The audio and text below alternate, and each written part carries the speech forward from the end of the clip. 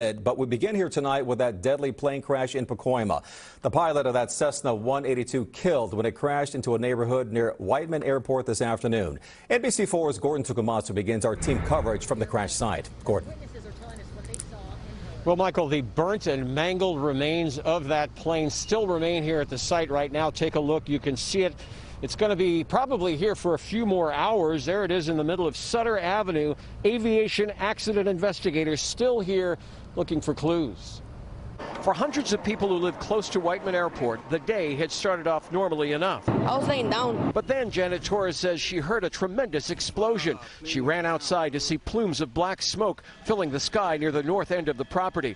She says she knew what it was right away. It happens all the time. Crashes? Yeah.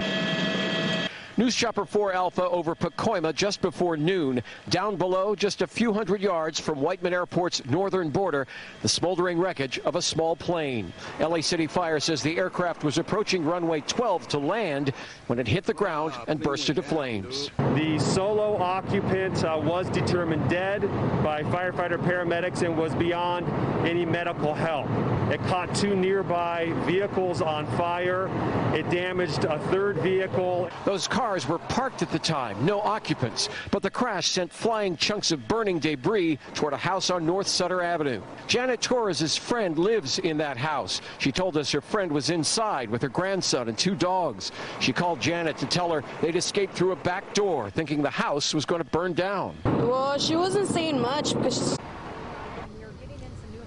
Janet Torres' friend was examined by paramedics here at the scene as a precaution. She did, however, decline any further treatment. No doubt tonight she's thinking about just how close that airplane came to hitting her house. Live in Pacoima, Gordon Tokumatsu, NBC4 News.